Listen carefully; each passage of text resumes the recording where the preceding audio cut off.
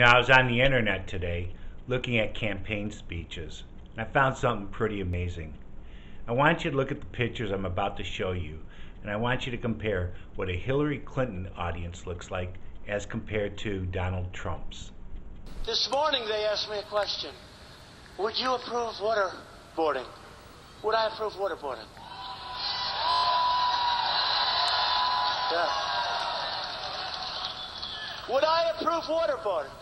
And I said, well, let me ask you a question. On the other side, they chop off our young people's heads and they put them on a stick. On the other side, they build these iron cages and they'll put 20 people in them and they drop them in the ocean for 15 minutes and pull them up 15 minutes later. Would I approve waterboarding? You bet your ass I'd approve it. You bet your ass.